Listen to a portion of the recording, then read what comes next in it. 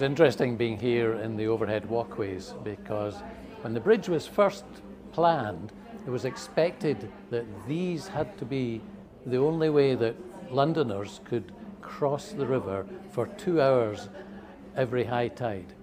There was a constraint that navigation had to be kept open for ships for that period. Now, they never did implement that, which is just as well. But nevertheless, this is one of the reasons why this was such an essential component of the original bridge.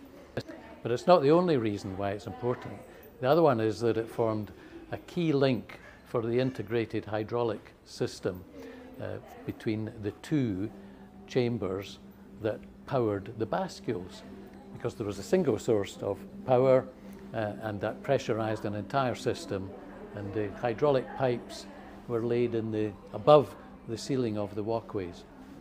And the final really important function that these serve is that alongside them there are the pins connecting the towers at the top of the suspension spans, and they're really important for making sure that there's equilibrium in the suspended spans. Without them, the bridge would fall down.